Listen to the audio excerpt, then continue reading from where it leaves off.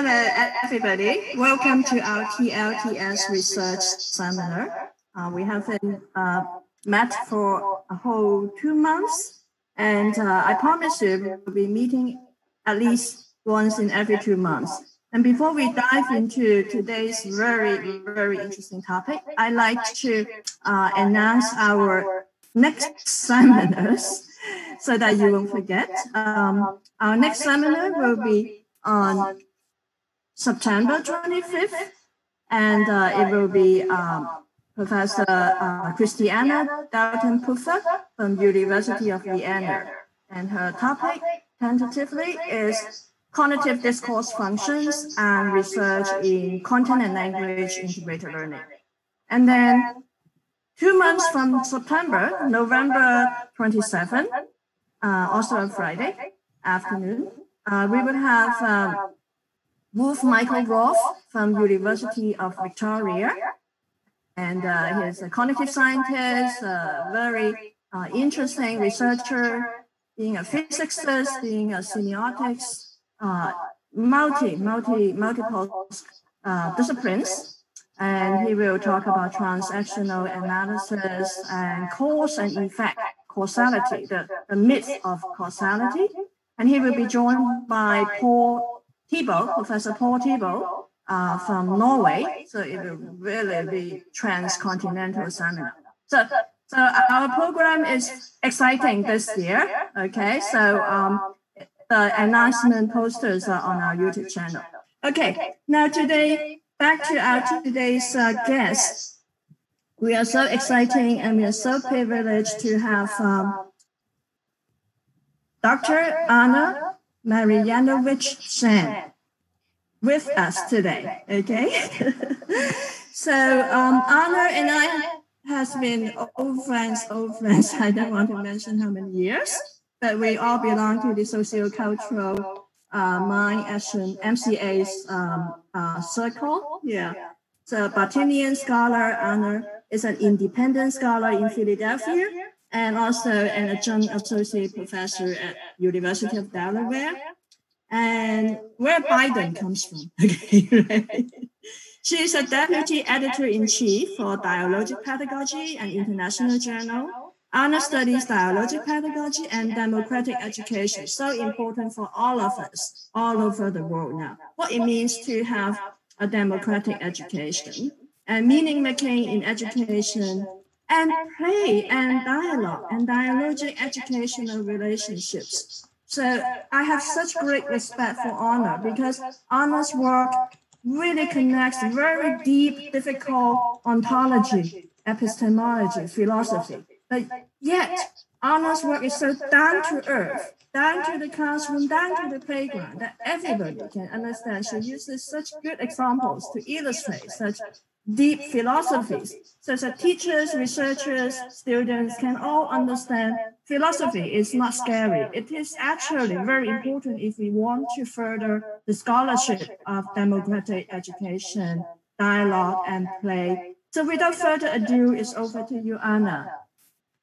Okay, thank you for inviting me. I'm really very honored to be part of your seminar and to have an opportunity to talk to you and to Alessia, Bangji, Phoebe, and whoever else is watching us now. So I want to start with a very short introduction into how I came to do what I'm doing and then give you an overview of this topic about play and education from a dialogic point of view.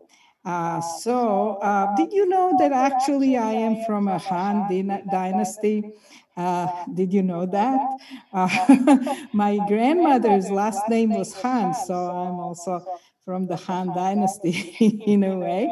And Han actually in my grandmother's name comes from German and means a rooster. That I looked up, and that would be in Chinese, I think, Si. Did I pronounce it right? Well, of course, my other grandmother had another bird name, Adler. And in that name, it's actually an eagle, a ying. I am trying to pronounce in Chinese. Is that yes? Okay. So you could say that I'm like a meow, a bird, right? Flying all around the world right now. And there is a reason that I'm saying all of that, because I want to start with the overview. I started this whole study of play because I was interested in word meaning. I was interested in how meaning is constructed, or how meaning is not even constructed, how it springs out from nothing among people.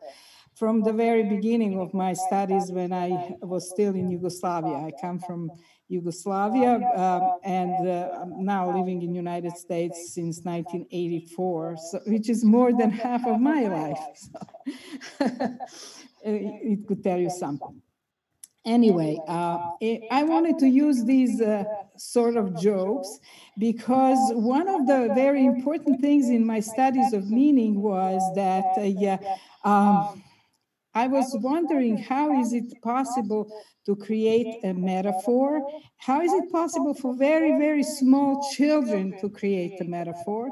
And in an example that I very often refer to, there was an episode that happened to me when my nephew, who was at that time the first child in that generation of children, of my children and my brother's children, he was 3 years old. It was his third birthday, and he was among only the adults, his parents and me and his grandparents and uncles and aunts and everybody else. And at one point of time, my uncle, his great uncle, asked him, "Who do you love the best?" And he said, "Nobody," because he didn't want to offend anyone. And in our house, we lived together. He actually and I were the most closest at that point, even though he loved his parents and everything, but we played all the time. And so he said nobody, very politically correct, not to insult anybody. But at that same moment, probably he thought that he might insult me. So he came and he pulled my ear down to his level, and he said, whispering, "You are nobody." You are nobody, which was starting a play. So I was analyzing first that as kind of like a metaphor. How can a word nobody means somebody who you love the best in a situation? But I was then captured of looking at play. And read a lot of articles, books, plays, very important for Vygotsky. You all know that very important paper by Vygotsky that in play, children grow before they grow in reality, and a play as a kind of like semiotic development of meaning for the children. But I started to look at it not only on the level of symbols and cognitively like that. I started to look at it as a interaction, as a kind of a relating to another person, because you cannot really explain even metaphors unless you look at the whole totality of an event in which it happens. At that time, I also had a book by Lewis Carroll. Are you familiar with Lewis Carroll and his Alice in Wonderland? How much are you also familiar with his book, Through the Looking Glass? And he's a mathematician. And he was a mathematician, yes. In the Through the Looking Glass, Lewis Carroll writes something like this. Alice is talking to the White King. In that, the whole Through the Looking Glass is based on chess play. And the king tells her at one moment, "I haven't sent the two messengers either. They're both gone to the town. Just look along the road and tell me if you can see either of them." And Alice says, "I see nobody on the road." And King says to her, "I only wish I had such eyes to be able to see nobody. And at that distance too. Why? It is as much as I can do to see real people by this light." So it's a kind of the same thing. that Jovan did, but also a very different thing, because for Lewis Carroll, that was a real word play. And when you read that, you don't have any personal, it's a funny thing to say. It is a metaphor to say, but it doesn't have a social background behind that. There is nothing ontological about that. So being inspired by Bakhtin and his dialogism, I always wanted to look at how people relate to each other, and started to looking at the meaning, not only from this symbolic level, what refers to what categories we have in our mind, how we can reconfigure categories, but what happens among people when things like that. So I started to look at play as a kind of act that's addressed to another person. And we all know that children really depend on play, many children, in a way that it becomes their lifeline. If you don't want to play with them, it's almost like the worst punishment, whoever that is. It is because this is where in play you start to grow as a person, not in the sense of Vygotsky only, but that's one of the very important thing to say. But in a sense that in that moment, you, in the moment when play starts, you suddenly are not anymore in one plane, like physical plane. You suddenly are both in imagination and in the physical plane, and a very special relationship to a person with whom you play. And that's why I started with the Han dynasty that I belong to, so that I create this play situation with you, so that you know that we are playing together tonight. So I thought that many people who look at play look at just two things, like what's going on in play as an imaginary plane, and what's going on in the reality, and how one map on the other. And again, they miss with that personal relationship among people who play. So I thought there are really actually three worlds that happen at that moment. And they happen all together, and they only depend on each other. So one is, what are we constructing in this play, imaginary realm, or chronotope, and I'll tell you why I'm calling it chronotope. And the other one is, at that moment, certain reality becomes a reality, because we can, our whole lives, even when we are small, have so many things, we cannot focus on them. It doesn't really exist as reality, it's just a stream. In a moment of play, when you create a boundary between imaginary and the reality, you suddenly see both. So that for me, the reality is not real. It's something that becomes real in the moment of play too, because you suddenly mirror it. You can suddenly look at it as if it exists. So what is for my nephew, when he said, "You are nobody," suddenly it dawns on him that he has to tell me that I should not be offended, because this relationship that's special between him and me, it becomes a focus for him and me to think about in a very funny way, in a very interesting way. So that's why I call this approach to play as a ontological, because it matters to people, not just because something is imagined, but because it really touches you in some way as a person, and you touch another person as a person. But at the same time, there is so much coordination, because I call them not just worlds, but chronotopes, and that's a Bakhtinian expression. A chronotope is a unity of time and space, and a certain kind of value system that at the same time rules that world. What is ethical or not ethical is different in play. In play, you can kill each other, and you're not, as a person, you're not as ethically responsible. But in reality, whether you tell somebody you are nobody or not that, or how you treat them as a real co-player, a real friend, it matters. And you cannot easily erase what you have done, either positively or negatively. Some people even say that people with whom you played as a child or with whom you play have a special part in your life because they are closer than people who you're just collaborating with and not really play. Because in play, we create parts of us as people and we create other people at the same time.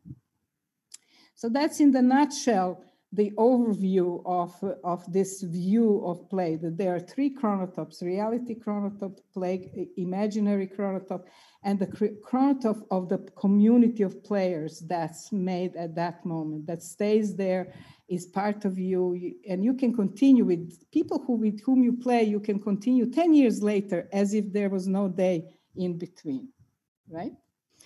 Okay, so when I became interested more into education, I was thinking many people think that play is important to be part of education in order to make it more authentic, to engage children more, to make it funnier, to attract people. But there are certain things about play which are part of this explanation that I gave right now that you cannot implement in education if you want to kind of put play into education. Because one of the most important things is that play is mutually voluntary. That people who play can voluntarily stop to play and voluntarily enter and have to be invited also by the others to play, so that this relational part has no coercion. If there is a coercion, it's a voluntary coercion. Like, I can accept that maybe Angel is my play boss, and whatever she says, I will accept that and I'll play her game because I want to do that. But at the moment when I don't want to do that and she starts to oppress me, I can say, I don't want to play anymore with you. But in education, unfortunately, students are not able to do that. And they are captured by somebody, and they know that it's not play. They may even enjoy it, but they know it's fake play. So the question is, how can we look at education and use things that we know from play in such a way that it's useful for us in education? One of the big things that in education is done is that play is taught and used as a way to create drama in education. And I was engaged through several years, maybe even decades, in drama in education in Yugoslavia, in the United States too, and enjoyed it all the time. But I did it most of the time, not in school, but in after schools programs which were voluntary for the students who come there who wanted to do something like that. And I have read a lot and seen a lot of drama educators. One of the most important, probably, person who started drama in education was Dorothy Heathcote, or Dorothy Heathcote, the British drama educator who was really brilliant and charismatic. And one of the things that she would do, she would play with students. She would not just be directing, but she would enter into a play as a character. So you could immediately see parallels, that there is an imaginary world, there is a world of players who play that, and there is some reality. If you want to use, for instance, Dorothy Heathcote used the drama in education to teach medieval history. So she would create a play around a monastery, monks in monastery. They have to write a letter to request from the Pope, let's say something. And then every detail was planned. And she would teach through that all kinds of things: medieval writing and penmanship and chemistry of the ink, and all kinds of things were there. But the thing was that she was the author of that play world that she created, and the students have to just fit in. And that was it. They could play or not play. That was usually for Dorothy was not a capturing them. But still, in the play world, there is a And in play too, there is a need to collaborate. There is a need to cooperate. And when you collaborate and cooperate, I don't know how much you're familiar with the improvisation. One of the most important principles in the improvisation is that you have to build on what the person who is improvising is building, is offering. So for instance, let's say I say, Alessia, let's imagine that we are now in elevator. And then Alessia, say, what are we doing in the elevator? We are going up to the highest floor. Okay. Like the top one. Yeah. So Alessia is accepting that we are in the elevator. She didn't say, no, we are not in the elevator. We are on the bottom of the ocean or something, because that would immediately destroy this beginning of an imaginary chronotope. And so children in play struggle a lot. They very often stop and start to discuss, are we playing this or that?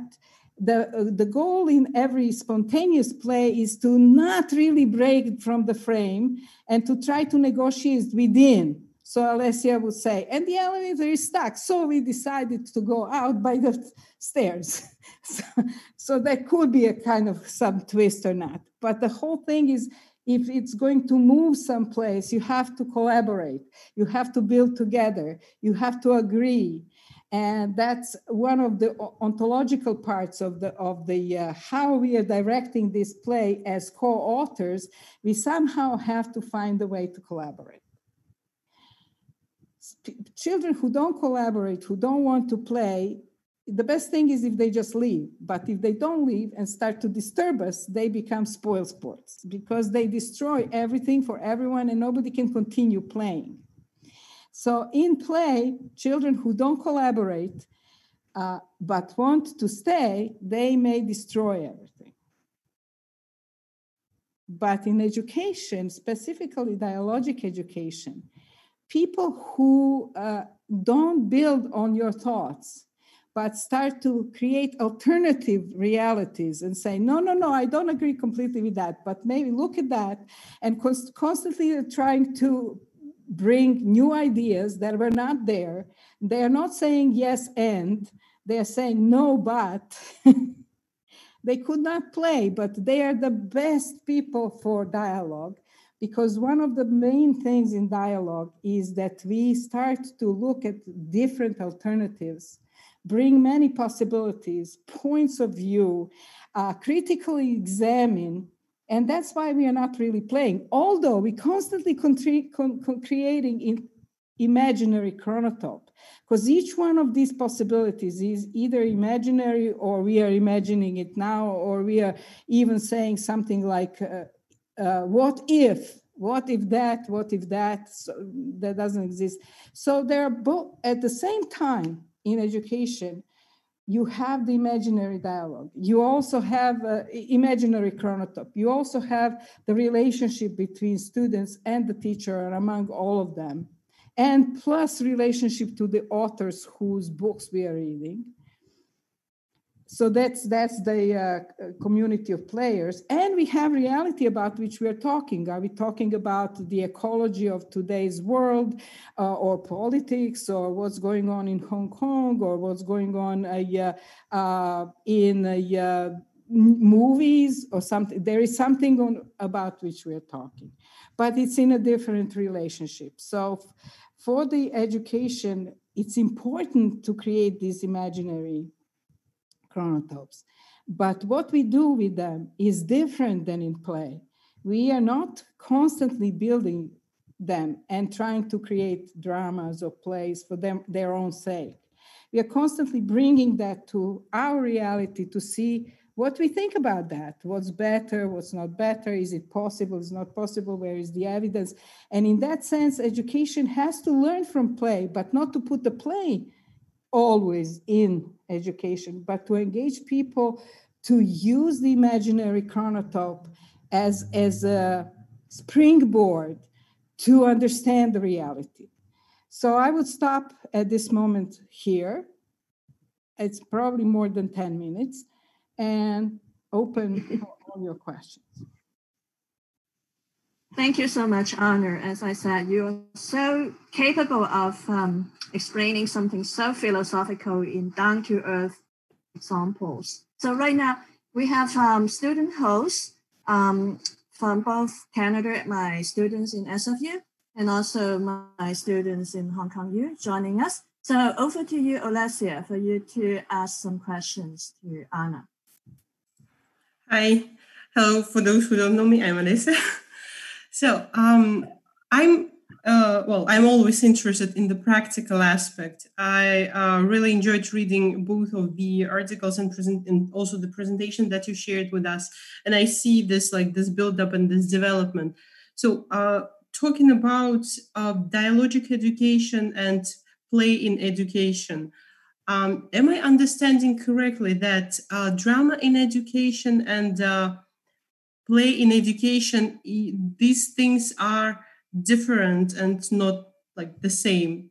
That's my first question. Or are they like two sides of the same coin, like two aspects of the same phenomenon, the same notion? Well, in drama in education tries to dramatize certain, let's say, it's very good for literature, it's very good for history, it's very good for social sciences, because we can create human events and then by building them, we learn a lot about them. So it's always in the service of learning something in order to create it. So creating this imaginary chronotope, like let's say, I don't know if you were able to, in my PowerPoint presentation, see the little movie with Dorothy Heathcote, whether it played for you or not. So she was in that little movie she asked a group of children who she saw just the first time, about 11 to 12 years old, what would they like to play? They were all boys, and they said they wanted to play like a prison camp. It's in the 60s, and they still had this imagery of the Second World War, like war prison camp. And in that, she immediately started to grab their attention, like, how do you take your gun up? How do you put it down? You have to depend on the gun. This is you who are a soldier. So she starts to put the children in a situation that's very tangible, but imaginary. Later on in that, you could watch it on YouTube. I will send you the whole link. She created behind the scenes that one of these children is going to be a snitch and a spy. And they didn't even know. So there is a lot of things going on. But the point is, drama in education tries to build the imaginary plane as such, and everything is subordinated to that. The children or students' own needs, characters, what they would like. There is a scenario that the teacher or the history or whoever presents to the students that they have to make alive. Now, this is very different from regular play, in which children could go any way they want. It doesn't have to be realistic. It could be grotesque. It could be, usually is kind of like a commentary on their teachers or parents or other people in very funny ways. For instance, I had a younger friend when she was, I was 7 years older than her. So when she was 6, she started school.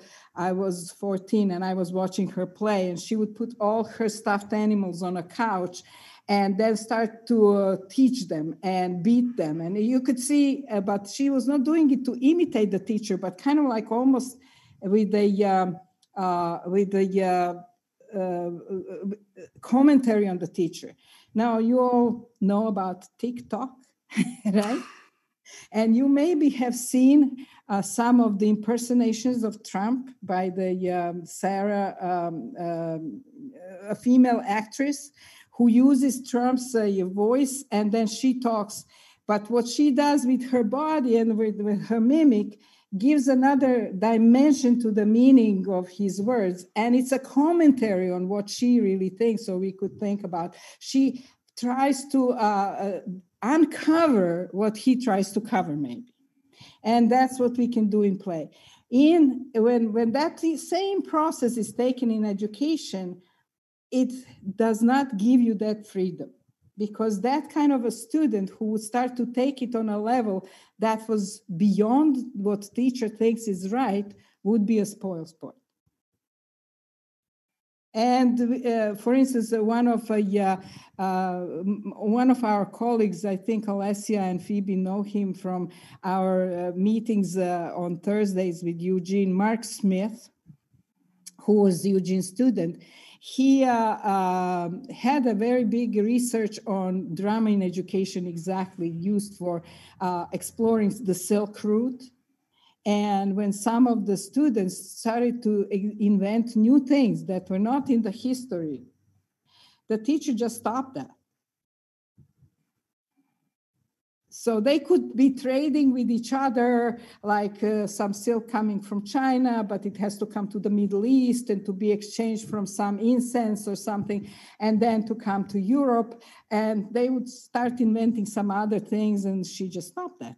So one of the things in drama in education is that it's very often taken as a closed, already premeditated by the teacher end point, and exploration that would be in regular uncontrolled play would not be always completely accepted, even though it could potentially even lead to discoveries in history that historians didn't mean, right? So It's very interesting how it's different. And so in that sense, spoil sport for education, especially dialogic education that tries to create critical meaning, tries to bring alternative points of view, tries to destroy what we know right now, and to see it in a new way, or to use it in a new way for that today, is actually banking on these destroyers of the imaginary, one imaginary. Sport always brings alternative possibilities.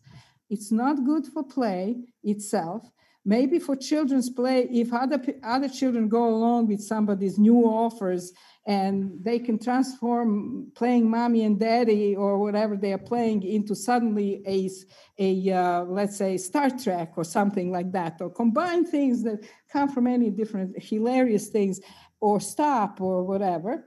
You cannot do that in school if the school is trying to have a final end point that everybody has to come to. Right. So does it mean that it's impossible to like marry or put together play and dialogic education? Does it mean that it's completely impossible, or there is still a way? What do you think? No, I think that it's possible because, for instance, Dorothy Heathcote, I told you about how she's doing that, and you can watch that in the movie. But we can create an imaginary world. We can maybe even create it exactly like the teacher wanted to create, or not the teacher, maybe that was what we know about history.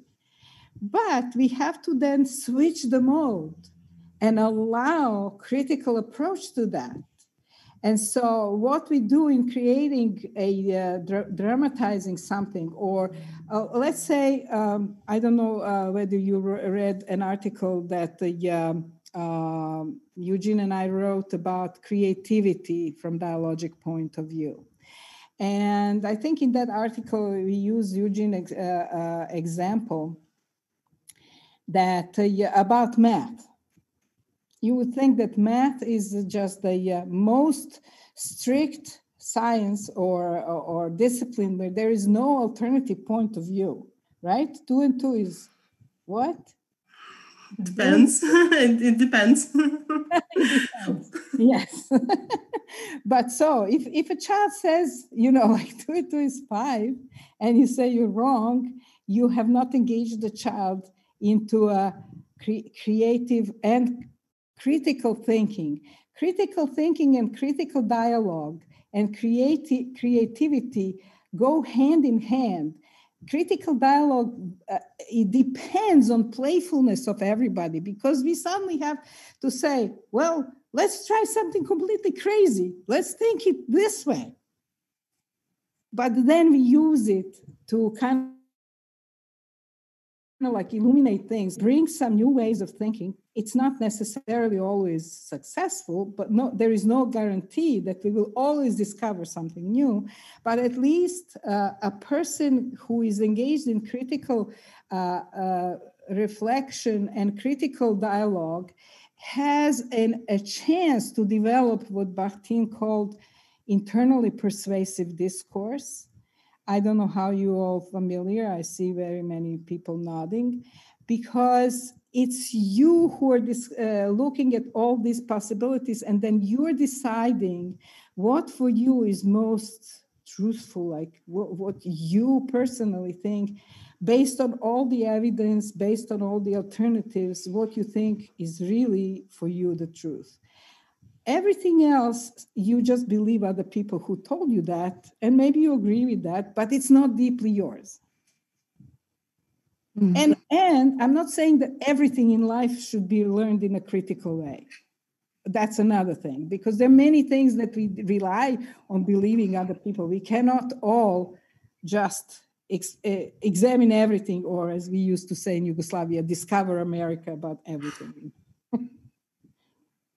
It's so good that Olesya raised such a good question and honors raising this internally persuasive discourse, this idea from Bakhtin, versus the authoritative discourse.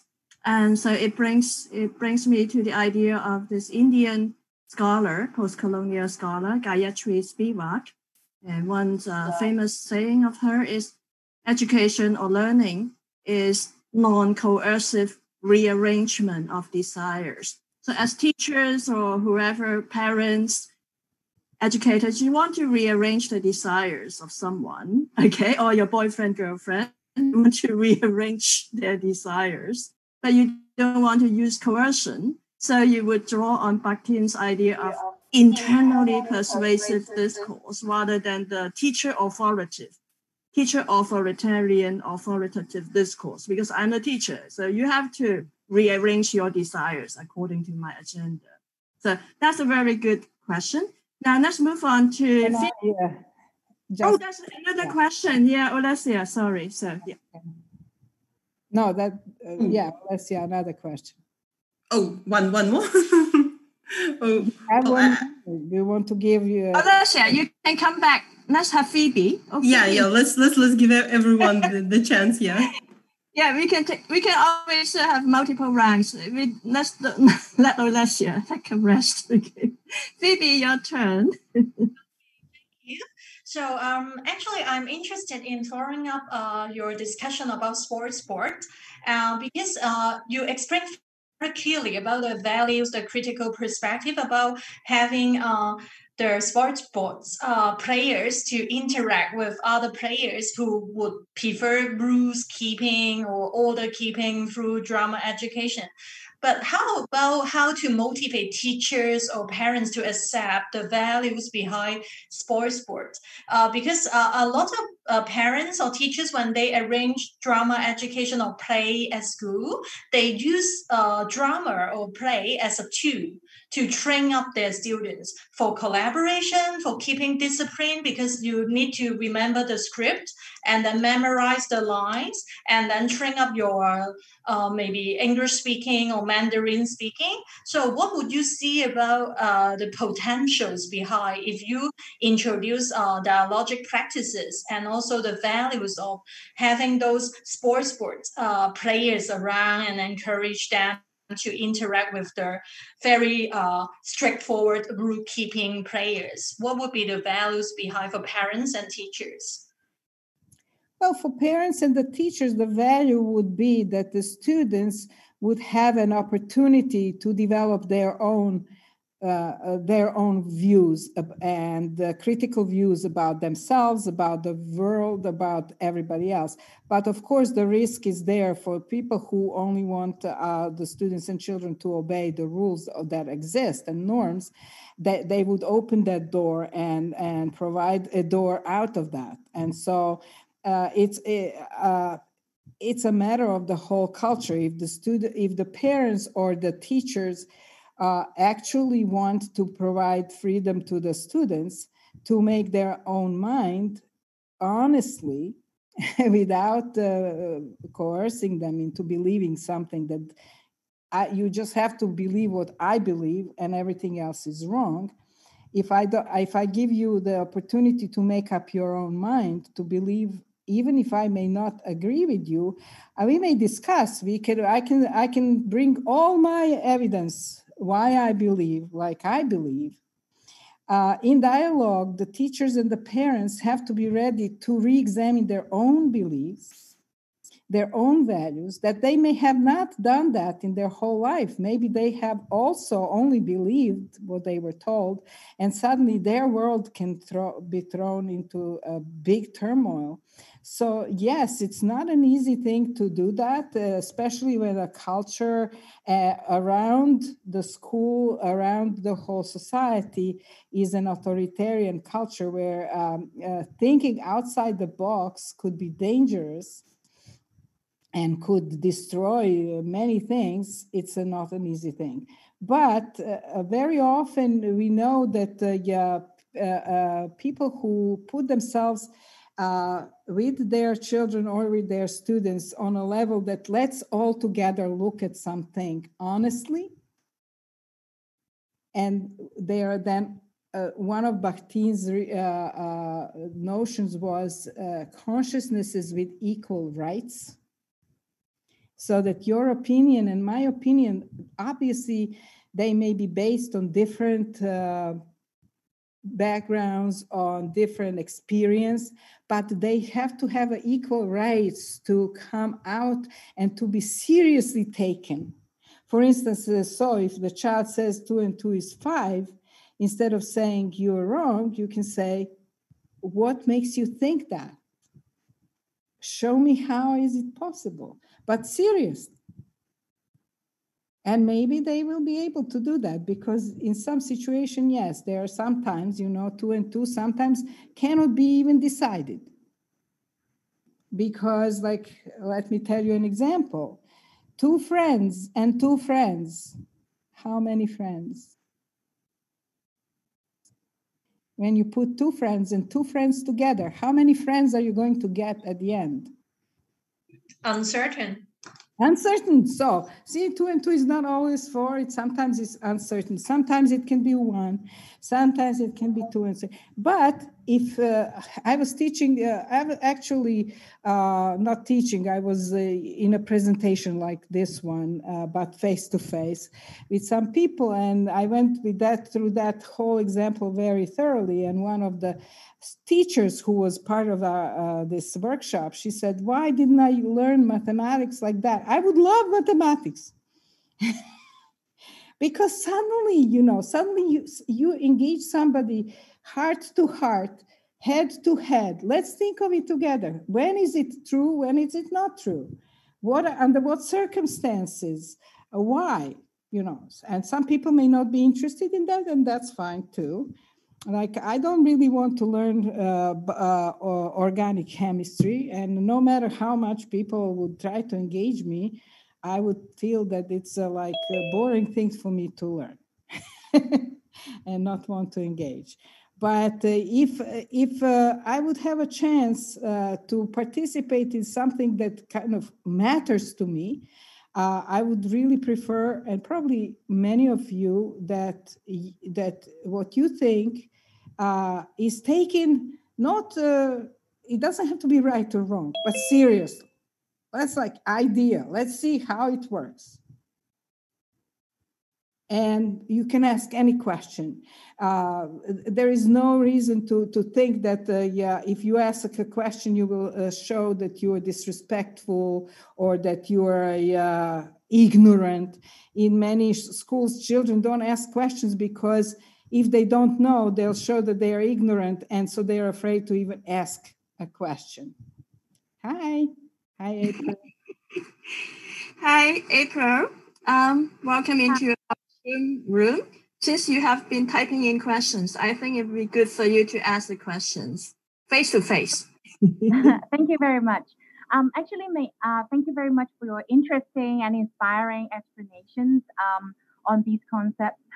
But may I ask about something from your 2016 article, Spoil Sport in Drama and Education versus Dialogic Pedagogy?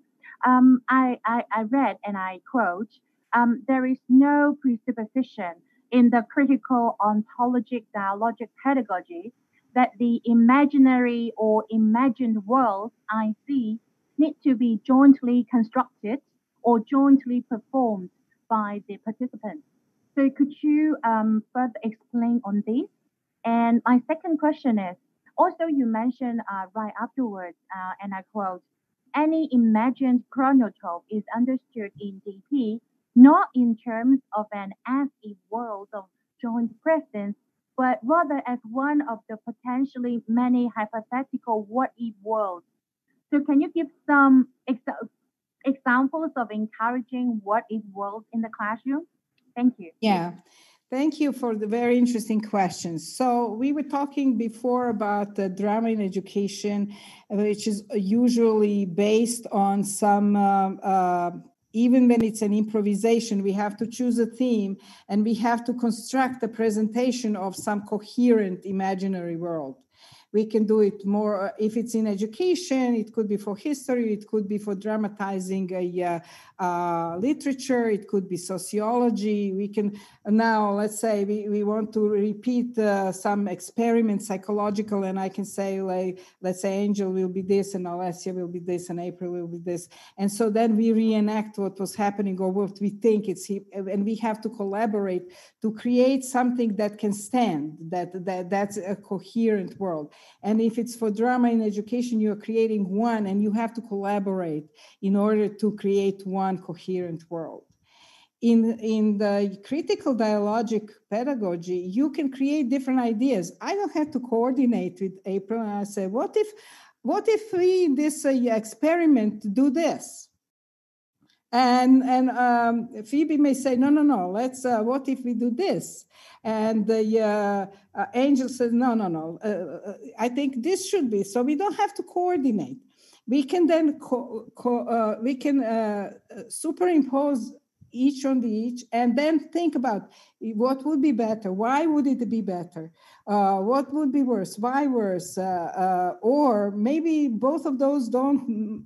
Somebody gets inspired for something completely different. So we don't have to coordinate one what-if world or imaginary chronotope. We can bring a lot of different ideas and throw them there, and they will change everything else. So our disagreements and non-coordination can actually deepen and deepen and deepen different layers of our examination. But always we have to bring it, imaginary in this sense means it doesn't have to be really imaginary. It could be something, let's say, that you have as an experience, April, and I don't. And you just bring that and says, no, but in my house or whatever, when I was a child, or I experienced something that is not compatible with what you are now presenting as truth. And that's great, because then we can say, like, wait a moment. Then so what we are thinking is not always true, but then how is it possible? Is it okay or not okay? Is it something, what we are talking about, something that's some kind of eternal truth, or something that's very local, so anything can be? And or we just want to understand how you think and why you think like that. What in your world made you think? Is that a good answer? You have to unmute yourself, April. Yeah, she did. Oh, she did. April, are you going to have a follow-up question, or you can come back later with another question? Or you have a follow-up Bongi has a question. Okay, over to you, Bongi. Bongi is Dr. Bongi Song is one of our postdoc fellows in SFU Canada. Thank you, Anna, for elaborate discussion on the play and chronotope and drama education and dialogic education. So I am still grappling with some of your discussion. And if you don't mind, could you please elaborate what is the definition of play and how is it similar or different from other genres like such as storytelling or game? What is the scope of the play in your terms? Thank you for that. Also a very important question. So in English, there are two words for play and game. I don't know whether in your language there are two words. In my Serbian language, actually, there is only one word. But we still all know that there are some plays that are improvisational, like pretend play. Like we can say, okay, let's play visit to a doctor, like little children. So you're a doctor, I'm a patient, or my doll is a patient and I'm a mother.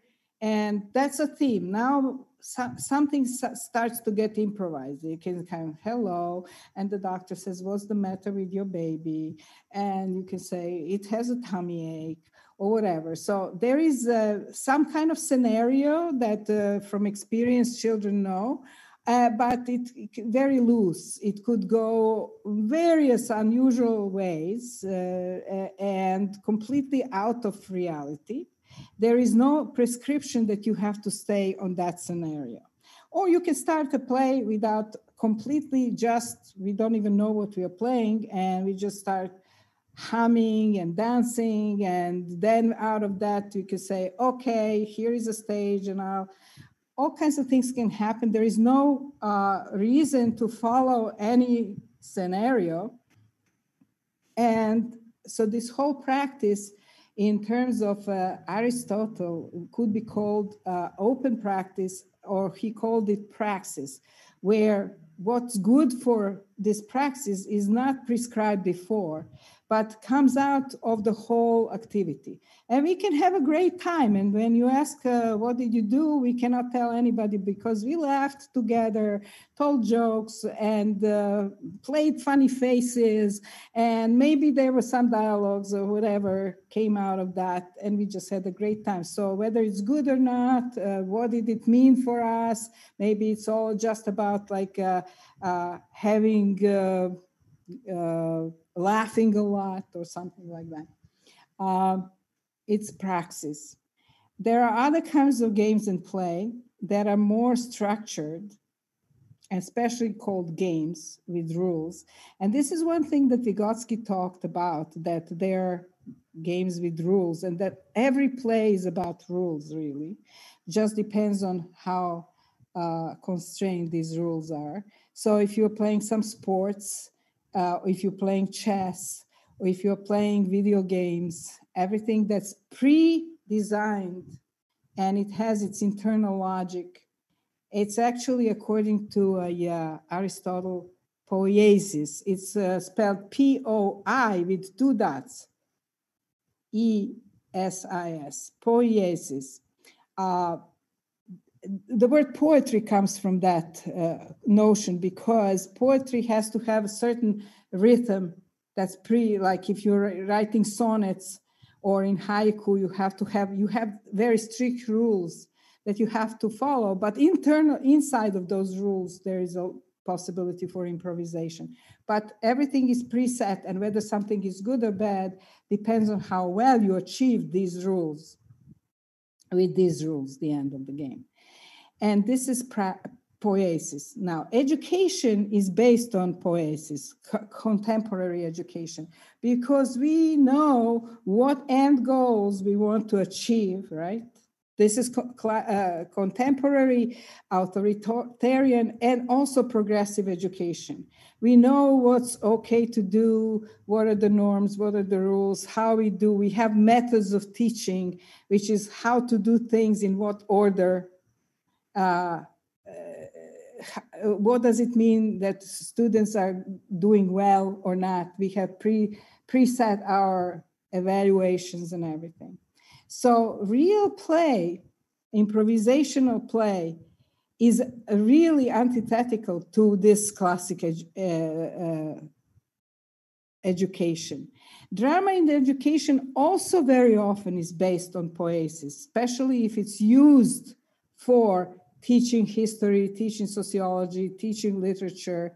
Storytelling also, in many ways, is also poiesis, because it's very interesting about storytelling. It depends on certain rules that we teach our students all the time.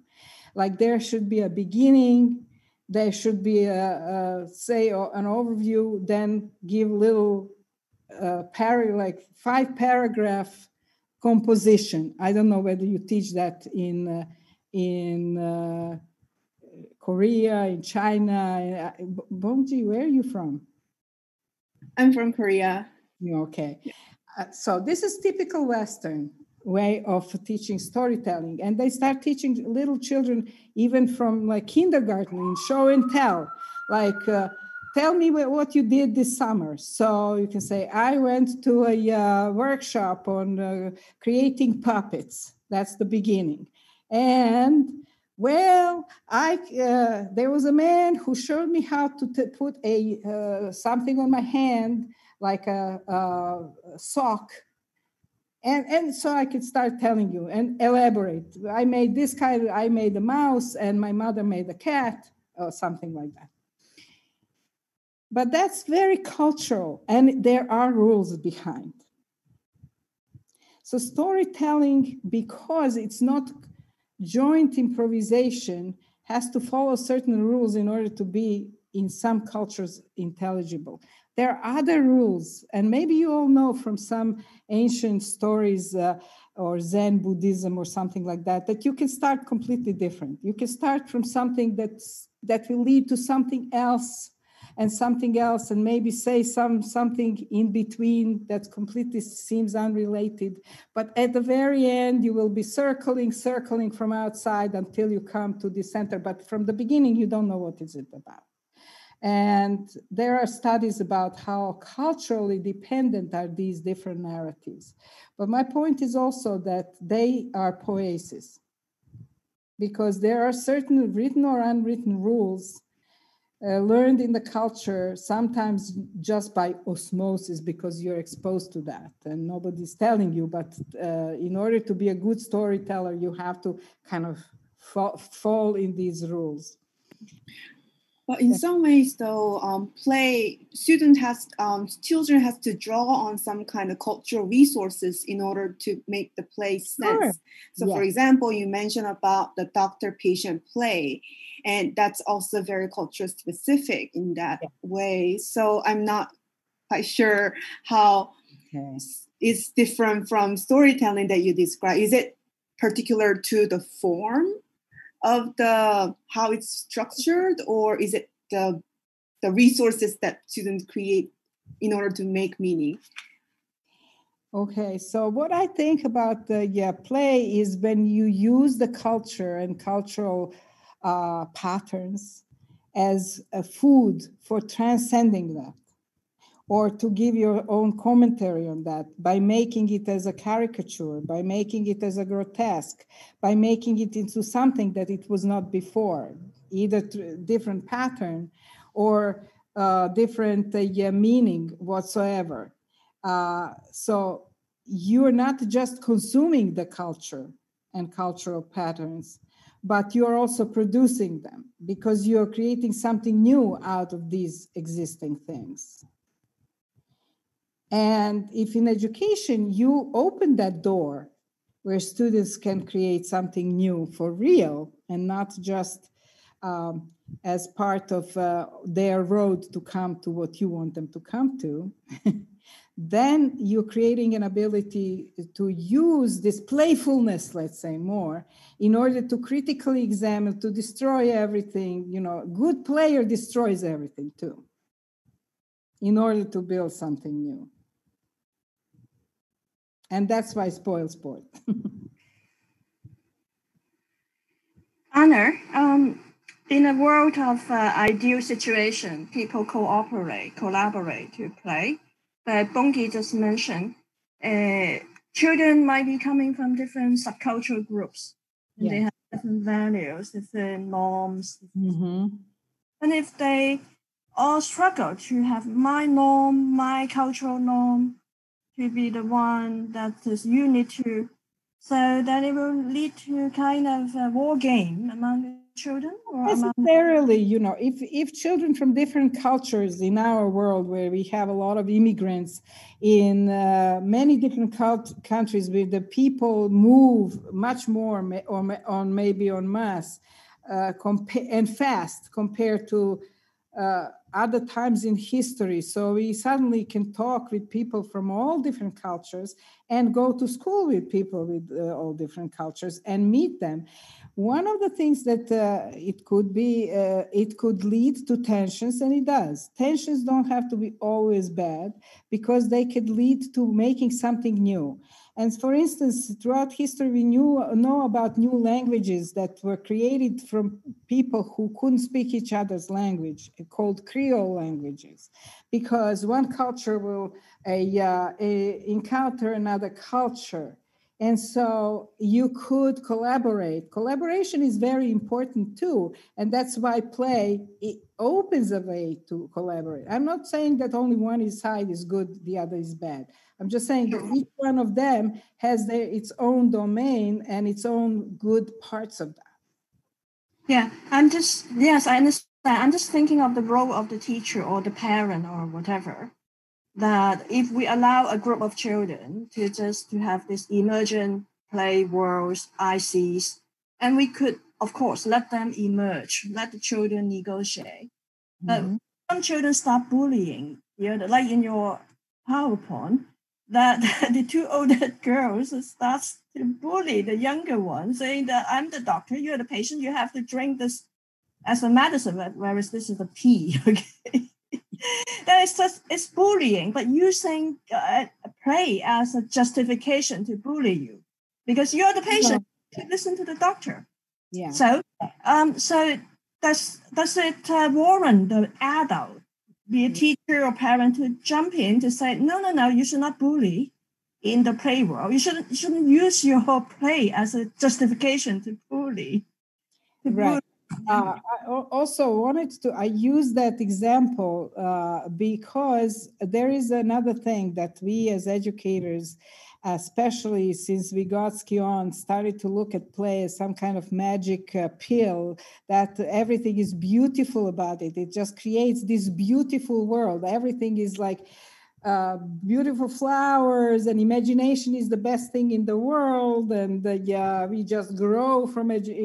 And I'm a student of Brian Sutton Smith. I don't know how many of you heard about Brian Sutton Smith, who was an anthropologist and an ethnographer of children's play from New Zealand originally, but most of his work he did in the United States.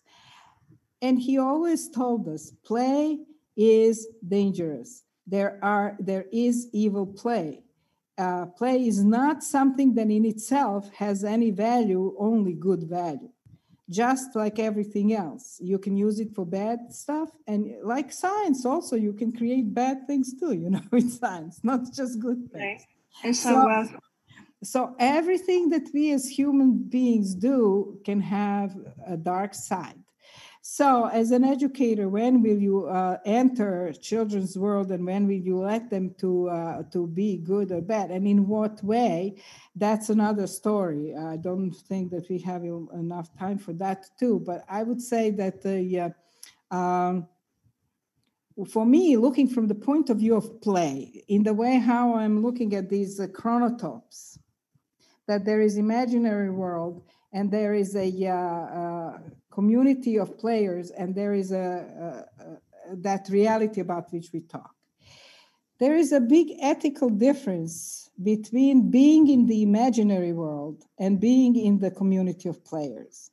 Because in your own chronotope, which is real, which is you with other people, you're doing things to other people. like in those girls asking another girl to drink the pee because it's medicine. What they're doing, they're breaking the boundary between the imaginary world and the real world. Now, the boundary is very important because in the imaginary world, we are not ethically responsible. We are outside as authors. We are looking at this imaginary world as our creation. It could be on screen. It could be in the theater. It could be just pretend. We don't have to use the real pee. We can say this is pee, but we could use juice, you know, for reality, to give a or we can use nothing, you know, like empty cup, like let's drink it or something like that. So in the imaginary world, as imagined people or imagined characters, we don't have an ethical obligation. But in the real life, we do. Authors kill their heroes all the time. You can tell a story and make it sad and everybody is killed, like in Hamlet. At the end, everybody dies. We will not say that Shakespeare was an unethical writer because he did that, but that he presented it for some purpose of us to think about that. But because play and drama and everything has this community of players in which real people are doing something to each other in a way that matters.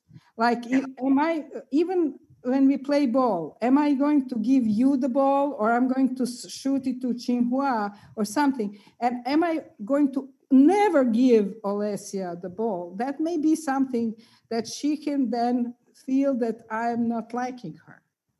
Yeah, Anna, yeah. I remember there is this Tim Lansmere writing about this book about children. Mm-hmm. And there is this classroom scenario.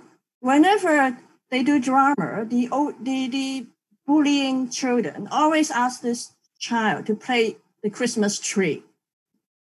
Uh-huh. It's a kind of bullying. Now, it's not like drinking pee, but it's always in your IC, these bullies always cast the weaker peer in a very submissive or inanimate, you will be the Christmas tree. Now, is it also bordering on reality? See, that is, it's not just physically asking you to drink pee or throwing a ball to you to hurt you, but psychologically, if I always cast you in this role, which is a really negative role, it's also hurting the peer. Right? See, and this is where I think it's very hard to differentiate who is doing what to whom. So it's a real person doing something to another real person by using play to put them in a certain situation. In play itself, some characters there may need to be Christmas tree. Somebody needs to be that. I actually have another very funny anecdote from Helen Schwartzman that she observed in Chicago among the group of 6-year-olds, where there was a new child who came. He didn't know English. He just spoke Spanish, and they didn't want to play with him. But the teacher insisted that they put him into the play because they should make him a player. And so this girl who was the play boss, she said, oh, okay, because the teacher made her do that. You will be the goldfish. So he was very happy. He liked that. So he could stand on the side and just not say anything. He could just. Okay, so it depends. It depends. So bullying happens in reality or in play worlds or in ICs and RCs. Yeah, it's nothing to do with play itself. Play can be used just like anything. Bullying happens in your dream world too. Yeah. Ms. Qinghua has a question. Qinghua, related to this. Qinghua, could you ask your question? Yes, my question is actually, I feel like one of the function of the play could be providing a space and a relative safer space for children and students to explore the experiences that were not possible in reality, even though sometimes these experiences could be negative, like bully or something. But do you still see the benefits of it with some limits and line, of course, so that the play can enable children to explore things that they were not possible to do in reality? Thank you. Of course, play it gives a possibility to explore things that wouldn't be okay to explore in reality, and it's also risky because it's not completely always safe. There are all kinds of plays, and my advisor Sutton Smith told me about initiation games among young preteen boys in New Zealand. So, like, who is the most tough guy among those 11-year-olds? You know, like they would take a cat by the tail, and then if you can bring your face near, so how near can you get it until that cat starts scratching you? How much do you dare? You know, and this to show how brave you are or something like that. Of course, children play all kinds of things that adults would find appalling and hide that very well from adults and the teachers, even in the classroom. You probably also know from your own experience how much you can hide things from the teachers in the classroom or in the schoolyard. And children do need, one of the things that you think about is when you think about what is going on in the group of players is very important to find your place among other people, right? And some of that, it could be dangerous. Some of that does not have to be dangerous, but it's always something that is ontologically important. And sometimes it's ontologically important and dangerous. And if that's the case, the teachers may not even see it.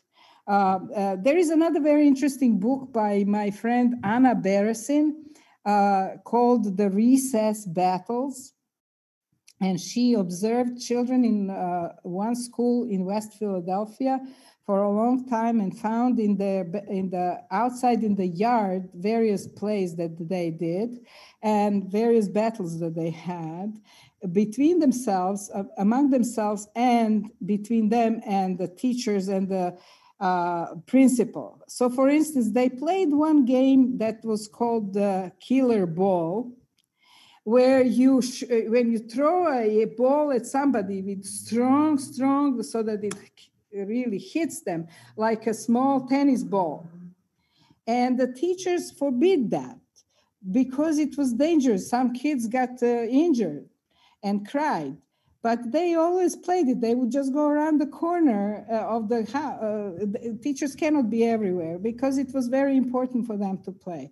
Now, the whole thing of bullying is a completely different topic, and I would like to reserve it for some other time because bullying can be through play and without play. But what play achieves is being able to find out who you are among other people, and also to create these fantastical worlds that you can later on, or at that time, if you're using them to figure something about the reality, that's good. Or if you're suddenly using them to find something new about the reality that nobody else knew before. It's also known that some of the very important scientific discoveries come from children's play, that the scientists played in their youth, and then later on in life, they had some idea from what they did. Right. Good. Dr. Arlene Spradlin, a postdoc fellow in SFU in Canada, has a question about time, space, and play. Arlene, over to you. Hello. You just missed my daughter. She was playing right here. And my question was inspired by what you were just talking about, space and time. So I was conducting some research about play during COVID and how my own experience of my child having a really hard time with virtual play. And I read a bunch of research about gaming and how when you were talking about, well, in gaming, that space and time, that realm that you enter is different than, let's say, a child talking to another child on Facebook or on FaceTime. Is it because they're missing with your research, is it because they're missing that space-time realm where it's more fluid and they're still half in like one world and half in this virtual world? That could be. I really don't know. It's a very new thing, not only COVID, but the whole technology and our communication through technology on FaceTime or Zoom. And on one hand, it really enables us to do a lot of things, like when we are now talking across the whole world. Like with people in Hong Kong, it's tomorrow already. They are in our future now. So they are in August 1st, and they can tell us how they feel from there. But at the same time, we are not fully there. We don't have our privacy. Play very often is not for the audience, is not for anybody else. You need to really be private with people with whom you play, because it's not performance, but something between you to construct.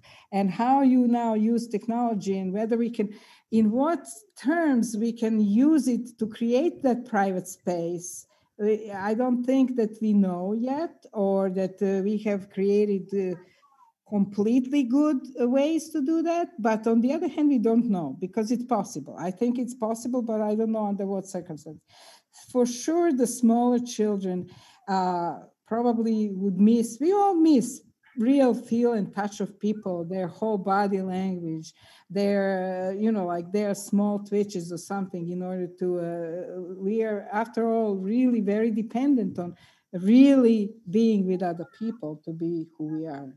So I don't know that whether they will create like holographic spaces where you can be private. Would you let your child to be private with somebody like you would let them be private with a friend, and not always hover over them, right? But would you do that with technology? I don't know. Okay, thank you so much. I really appreciate it. My real interest is in play, so this is amazing. Thank you. Thank you for asking. Very nice. Okay, here's a question, actually many questions from Amy Wu. Amy Wu is my PhD student from the University of Hong Kong. Amy, over to you. Hello, Anna. It's a great pleasure to talk with you since you are a Bakhtinian scholar. So I'm relatively new to the notion of chronotope. So I wonder if you could elaborate a little bit more on this notion of chronotope and what you see as its value to education and educational research. For example, I compare with notions like time scales, process-based ontology, or the spatial new materialist orientation, which are all emergent themes in the educational research scene. So this is my first question. And then the second would be, how does this notion of chronotope relate to other key Bakhtinian notions like dialogue, heteroglossia? And then my third question is kind of related to heteroglossia. Will be it's actually also a question that last time I would like to ask Professor Matusov, but kind of due to time limits. It seems that there's a problem of like mistranslation of this term in English. Is that like, how does it compare with intertextuality? Yeah, so I guess I would like to grab also this opportunity to ask for your clarifications, heteroglossia and intertextuality, and also a notion proposed by Professor Matusov about like heterodiscoursia. Is it like something like all these kind of notions? Yeah. Thanks a lot for your. Okay, well, can I now share one of my slides, Qinghua? That has okay, so I'm going to share something from one of my presentations about play chronotope, because there is a good definition there of, can you see it, Amy and everybody else? So chronotope for Bakhtin is a systematic unity of time, space, and axiology or value system. Although Bakhtin mostly said in the beginning time and space, he probably inferred, but Matusov was the first one who actually added that axiology. It's not just time, space, some kind of empty system, but it has its values, rules, norms that are there. So, for instance, being in school is one axiology there, and being at home is different. Like what you can do in school is different than what you can do at home. How you dress, how you walk, how you talk to people, and everything. So Bakhtin defined it, it's the place where the knots of narrative are tied and untied. Because he was talking about really novels when he was designing that. So when things really happen, time, as it were, thickens, takes on flesh, becomes artistically visible. Likewise, space becomes charged and responsive to the movements of time, plot, and history. So think about whatever is very important book for you or play, something that you know. So very important narrative there. For instance, in Hamlet, when he to be or not to be, and that's whole. Maybe that's not important for you, but think about anything else that's for you. So chronotope is defined with events that can happen in the chronotope in a certain way, and where these events are transformational in some ways, because they matter. It's not just empty time and space. So for instance, you can think about like time and space, let's say a field that has certain little bumps, and I'm looking at that field and I could see beauty, with some birds around, maybe a tree here and there. But if I was a military commander and I was going to assess that some battles where my soldiers will be engaged will take place in that field, I would not look at it as a beautiful field, but I would look where the other soldiers may ambush me, how fast my soldiers can move across that. So in that sense, that's a chronotope. It's a different chronotope. So in a classroom, for instance, you can have a classroom in which you can't say anything. The teacher is talking and telling you what to write down. And there are very strict rules of how if you want to say something, you have to raise your hand. And there is a certain whole setup, what that class allows you to do as a person and where your position to the teacher, to other student is. You can have a different class in which, let's say, you can do whatever you want. And the teacher says just like, form small groups and talk in these groups about something, and you can talk about anything, and there could be a lot of things going on, and it's a different chronotope. So that's what is a chronotope. Bakhtin tried to capture that in the literature. We are trying to capture that in ways to say, this is what's a world in which something can happen or not happen, and gives the whole meaning to whatever is happening. Is that a good answer to you, Amy, about what's correct? So I look at play as this unique time-space value of an event, rather than a universal, uniform, or measurable dimensions. So each event creates its own chronotope. And I look at play through this lens of a quality of the experience. So if you're talking about these girls who are bullying another girl, it's a different kind of experience for them, different for this little girl, the other little girl, and because they're crossing between two chronotopes. Like chronotope among the players has certain ethical events, like whether I should pass the ball to you or not pass the ball to you, whether I should put you to be a Christmas tree or not a Christmas tree, whether I should give you a very important role to do that, whether you can make decisions, who is the boss or don't we have a boss. This is authoring and co-authoring, like we are working on something as co-authors, and how we treat each other. It's a different chronotope from what's going on in the play. In there could be all kinds of interesting things. we can take some note from what's going on in the play to inform us about our lives. We can kind of, to answer Jinghua, safely explore what would it mean to be unethical to somebody unless we cross it back into our real relationships. So as long as it stays pretend, and in that pretend, it does not kind of like really make you have a scratched face by a cat or something like that, it's fine. But that's why event in the imaginary place can inform something about us, but it's not binding. It can be just like nothing happened there. We don't know. A good player is somebody who can raise your experience to really like going full time, like you laugh until you fall on the ground, or you suddenly fall in love with the other players because they bring something that you never expected, and it's so good for the play. Or something like, or somebody else who you don't really like because they are constantly bothering you because of their either bad cooperation or not synchronizing time or whatever. So it has this dramatic quality that then overpowers us both in the imaginary and in the reality. And because it's very complex, it's two different worlds that we are transferring. And the third one we call reality, because it's about something in reality, like scenario from the doctors, what's possible, what's not possible, something, if you want to stay with that.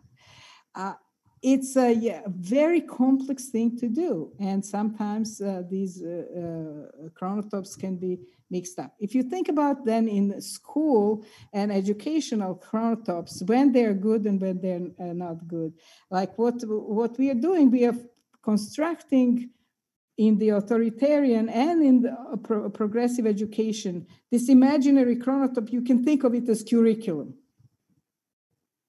The world, like, where are we now? We are in the 16th century. That's where we are in the history at this moment, you know. So the imaginary chronotope is the curriculum.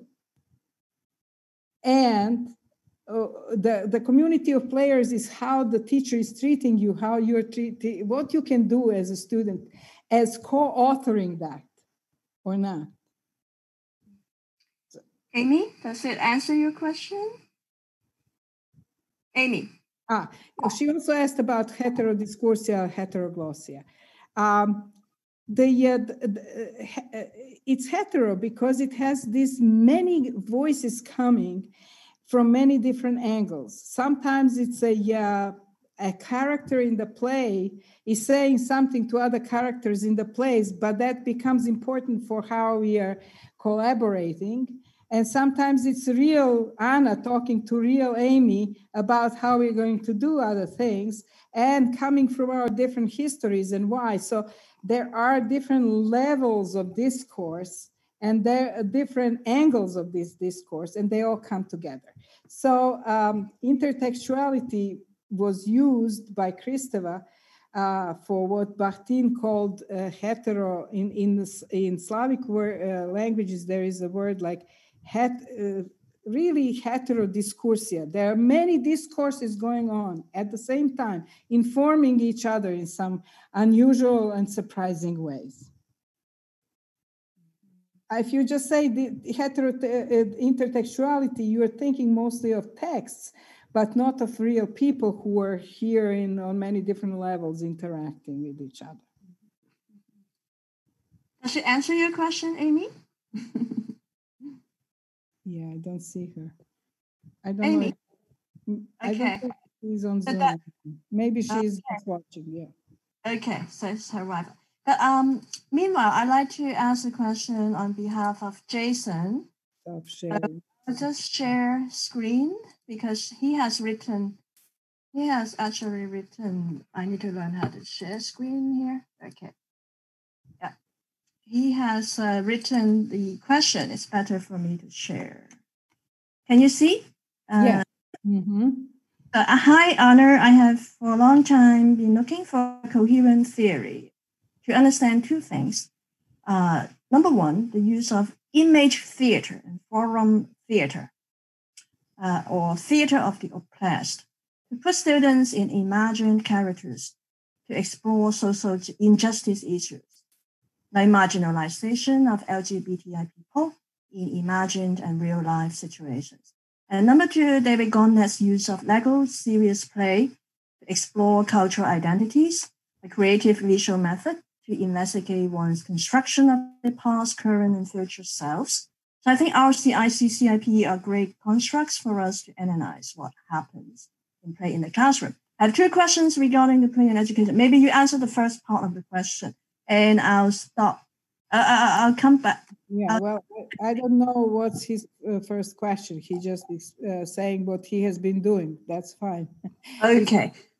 Then let's go to the second part then.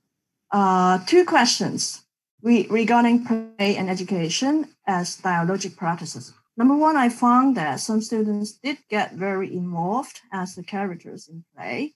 It seems play is very effective in making learners putting on new identities, which can enhance their empathy for others in the play.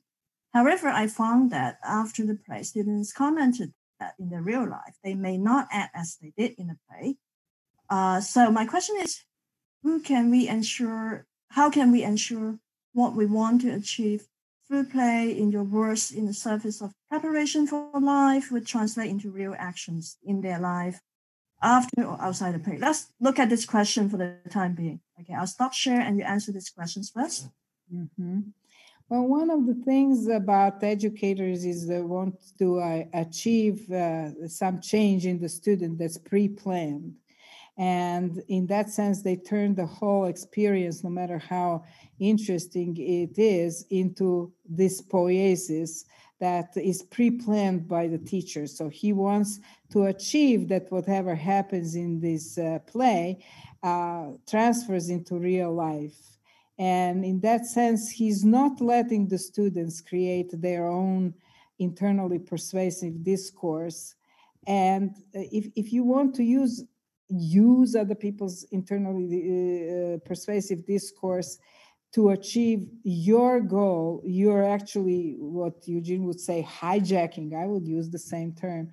Other people's agency for your own purposes. We know from history that one of the first people who talked about that was Jean-Jacques Rousseau, who in writing his Emile says the trick of the teacher is to make the students love what they learn, but in fact they're learning it because you think it's important. And so in a way it's manipulation. Dialogic education in itself, which doesn't have to be through play or not, does some ontological dialogic education, let me say that, often thinks that is ethically not okay, because you're manipulating other people, not letting them create their own opinion, no matter how much you can disagree with that.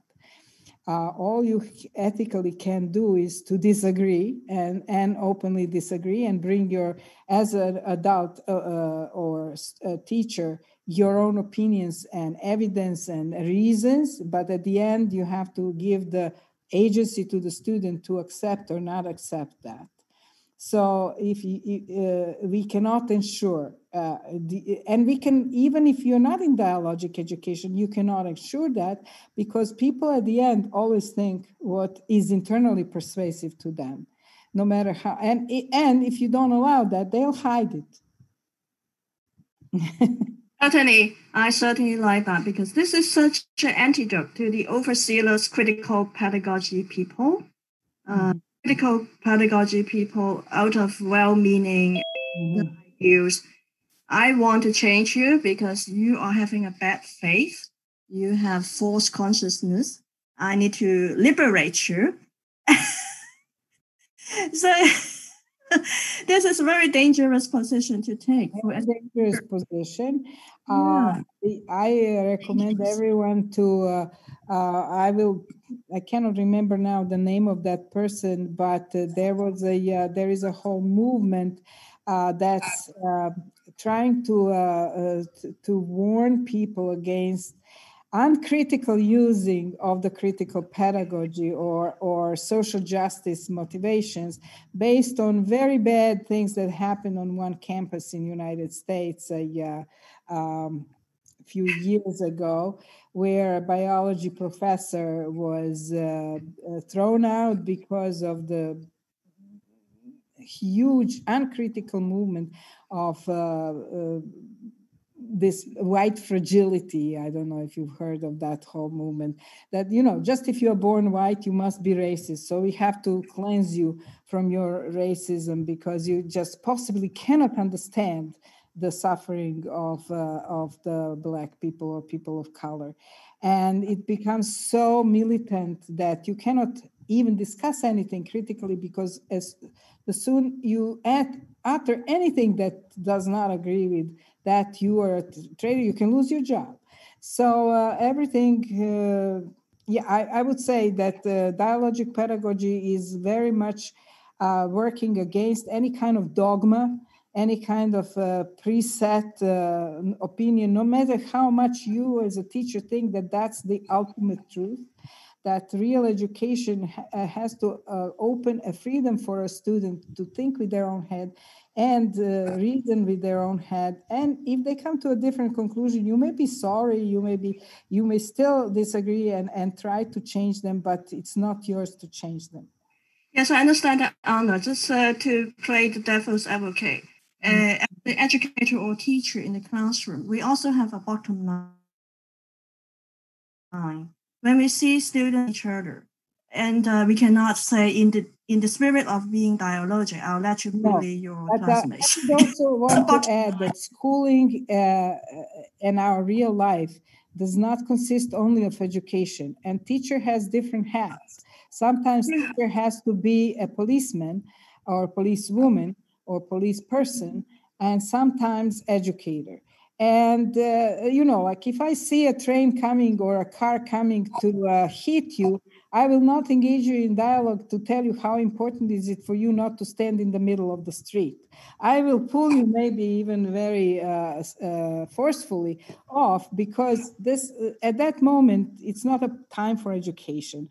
Sometimes for when there are dangerous bullying situations, it's time not to be an educator. But when the situation is over, you may then engage in education about what happened, why it happened, how it happened, who has the right or what to do about it when the heat of the moment is off. I understand. It's easier said than done. I can imagine a classroom scenario when some students are the profound fundamentalist Christians, and then some people who are friends of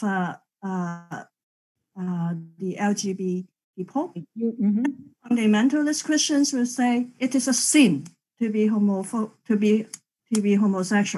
It is wrong. You are going to hell. And then I can imagine how hurtful these remarks could be to the other students who might happen to be homosexual, and then the Christians might also feel hurt. It is my belief. So there, as a teacher, you're sandwiched between two axiologies, as this. And then what should I do as a teacher when you have such radically different axiologies or belief systems in the classroom? There is no guarantee, but the dialogic approach to that would be to sincerely examine both axiologies together and try to give them for both axiologies, to examine them for what their values are, what their purposes are, what their meaning in people's heads and in their families, for them, and to give both of them full right. And if you are able to engage students in a sincere talk about it, there is no guarantee, of course, because it's very hard you have to have a huge amount of trust. But the only way how you can create a trust like that, if you accept both. As accept, not in the sense that you agree with them, but as their right to be and think like that, but also challenge them to think what from another point of view that could mean. You don't, yeah, it's and it's clear that you're not trying to move them yourself this way or that way, or to twist their hands, but that they have full right to freedom. And the only rule is to be civil to other people who they talk to. That's all. Exactly. That's the bottom line. That's the bottom line. Because as an educator, you are privileged. And I think space there is an example in my sport presentation and paper of the student who I hurt a lot when I did not agree with her using of the reinforcement techniques on autistic children, and who almost broke down in my class because I disagree with her.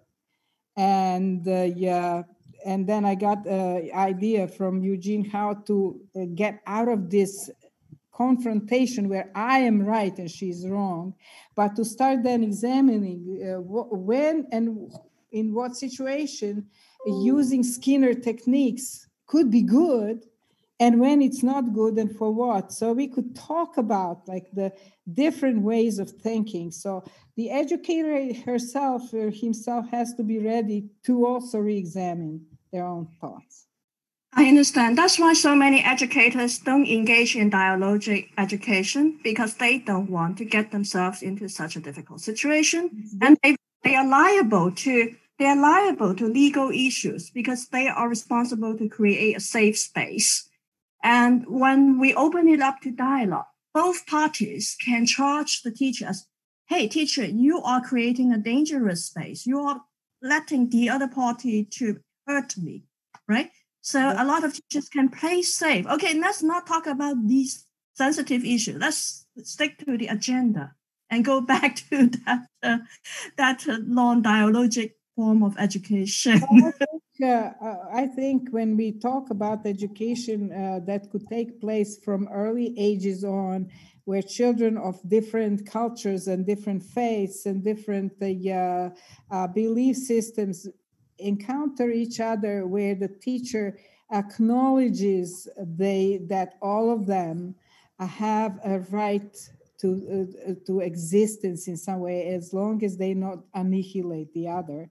That you create places with create a way for people by modeling how that you can relate to another person with whom you don't have to agree whatsoever, but still respect them as a person. And I think in those situations, you can create safety in a sense, not risk-free, but safety in the sense of respect to other people you don't have to agree with. And right.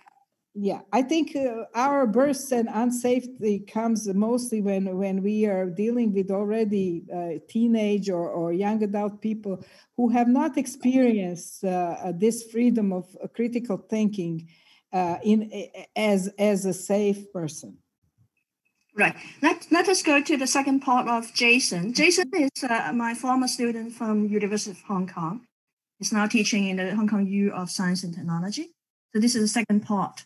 When students play forum theater in my doctoral study, I found that the play could get really messy. When students were really into the play, most of them got really excited. Sometimes my students spoke and, of course, acted at the same time in the play. At the technical, I think it's methodological level, it poses challenges for researchers to conduct a detailed analysis. How can we deal with this messiness? This is a methodological question. Yes. Unfortunately, as a researcher, many researchers destroy what they are researching in order to analyze it. Like we kill organisms in order to find out what's inside of them. We dissect them as researchers. And so, unless you want to kill the play, it has to be messy. And it poses, so technologically, how to overcome that. Sometimes you just have to accept that there is no way how to overcome that. There would be potentially, you can do all kinds of technological, like each person has their own microphone, which is only registering their own voice and nobody else's voice. and then you coordinate all of that. There could be all kinds of going around it, but never 100%, because you cannot strap people into some contraptions and expect them to act naturally. And also that's one question. Another question for a researcher is an ethical question. To what degree do we have a right to actually even look into these kinds of messy plays? Is that ours to do, unless we are co-players there ourselves? And all the students who are playing there are co-researchers together. Because after all, it's something very intimate. Play is intimate. And the messier it becomes, the more riskier is that somebody else is going to then coldly analyze what was going on there, because it was not meant to present it to other people. So unless all the players also are co-researchers who want to find out from different point of view more about themselves, that's the question to ask yourself. How ethical is that to do? Not only how messy, but how ethical. Exactly, but you aroused some interesting questions. I would like to go around our host for you to ask your final question, because we're really running late. So we'll start with Qinghua. Yeah, any final or anything to say to Anna before we end our session? Oh yeah, I would like to first thank Anna about this wonderful lecture and the chance to engage. I think that I was not very into play in the past, but your interesting article has opened a space for me to explore these issues too. So I'm very grateful for that. So thank you. Thank you, Qinghua. Alessia? Thank you so much, Anna, for this great discussion. I really enjoyed it, and I really enjoyed reading the articles, and I hope to read more on that. So yeah, thank you, and thank you for all your answers. Yeah, and I'm with Jinhua on this one. I'm also going to explore it more and try to apply in its best dialogic, let's say, way. Thank you. Thank you, Alessia. Ongi? Thank you, Alessia. Thank you very much for your wonderful talk. Especially, I really enjoyed the differentiation of play, game, and praxis and poiesis, which really allows me to think more about this different ways. But also at the same time, I'm thinking about the unit of analysis, which is also related to Jason's methodological question. And I could not think of Goffman's participation framework, listeners and hearers dyadic, or that different multiplies its listeners and speakers dyadic position. And I wonder also, what are the possibilities? Can Goffman's understanding of this listener speaker roles or identities can be also applied to analyze notion of play and so forth. So that's just, I'm grappling with different ideas. Thank you very much. Thank you, Bongi, for this very interesting question and very interesting way to look at it. I know Goffman's work, and very early in my process of becoming who I am now, looked at that very much. I found that it was inspiring, but not enough, because I think you cannot separate speaker-listener in the real situation, because we are both speakers and listeners all the time. Hi, April. Thanks, Bongi. April? Thank you very much for the opportunity to engage in this dialogue. I've learned a lot, not only from Anna's talk and also from Anna's answers to other peers' questions. Thank you so much. Thank you, April, also for asking very interesting questions. Thanks, April. And Phoebe? And thank you very much, Anna. learned a lot from your articles and PowerPoint and sharing today. I think in the future, if it's possible, maybe you can run an online drama workshop for more participants to enjoy, and you may showcase how you develop your dialogic practices, and also do the chronotopic analysis with some mini scripts production. And then I'm sure that it will be very interesting to most of our audience and also the parents and teachers to learn through the process. Thank you. So that's an interesting idea. I will have to look into that. Very, very interesting. And I want to thank Anna once more. Actually, your work is so fascinating and so multifaceted. We need to invite you again next year. So there's so much to talk about. And also, myself and a group of students are thinking of setting up an international society for semiotics research, translanguaging and transsemiotizing research. And we formally want to invite you as our honorary advisor. So, thank you very much. I don't know about that. Yeah, so we will keep you posted. We are starting up a website, and so we will keep you posted. And for those who are still with us today, thank you so much. Please remember to give us a like and subscribe to our channel, set up the reminder for our upcoming seminars. So Qinghua is going to share screen our 2 seminars. The next one is in September, also a Friday. That will be Saturday in Asian time, but Friday in North American time. So Qinghua can share screen of that poster. And that's our speaker will be Professor Christiana Dalton-Puffer in the University of Vienna. Her topic is cognitive discourse functions in the research of content and language integrated learning in CLIL. So it's very useful for a lot of us. And then in November 27th, also a Friday, we will have a very exciting cognitive scientist and forerunner and a good friend of Jay Lamke's, Wolf Michael Roth, and from University of Victoria in Canada, and also Paul Thibault from Norway. They will talk about transactional analysis and the issue of causality. So we have an exciting program coming up. And once more, thank you, Anna.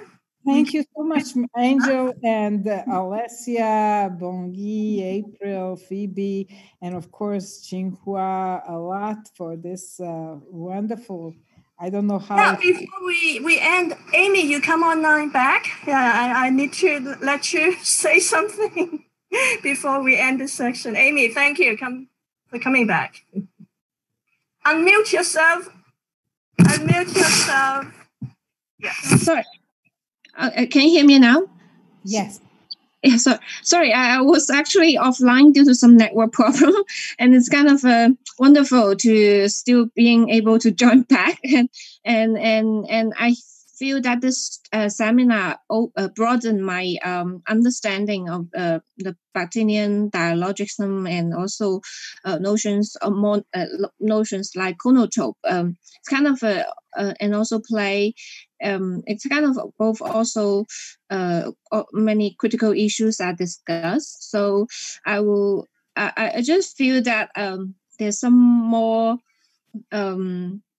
heartfelt feeling and meaning added to my research, in not only in terms of practicality, but also in terms of the mission of being a socially responsible educational researcher. So thank you so much. Yeah. Thank you, April. Okay, so thank you. It's almost 2 hours now. We also break our record. So is here to share the future seminars posters, and our International Society for Translanguaging and Transsemiotizing Research will be set up soon. And Anna very good. has already promised to be our honorary advisor. Thank you so much. Thank you, everyone. Until next time, please keep safe. And I miss all of us so much. I miss touching you, embracing you, hiking with you, going together into the mountains. I really miss all those days. Let's hope that everybody is safe. Thank you. That too, everywhere. All our student hosts and our postdoc hosts. Thank you. Thank you. Until next time. Until next time. Bye-bye.